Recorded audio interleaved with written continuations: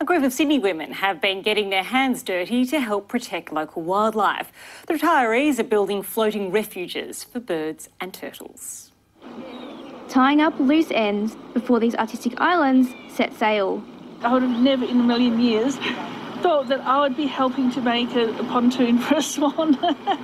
Over the past few months, these women have been busy weaving and welding. It's nice to be doing something that actually makes a difference. With a grant from New South Wales Ports, they've created floating nesting habitats for local wildlife. But at the moment, we seem to only have one black swan wandering around, so we're hoping that they migrate back in when the breeding season hits, so they've got somewhere safe. They've also been designed with the local turtle population in mind. When they come out to nest, they can hit our roads and get squished by cars, or foxes can actually impact them. And this will give them a refuge where they are safe from predators, safe from roads. The project was brought to life by the TurtleSAT sisters, a group of retired women who aren't afraid to get their hands dirty. A couple of the girls said there's no way that these all float, but they do.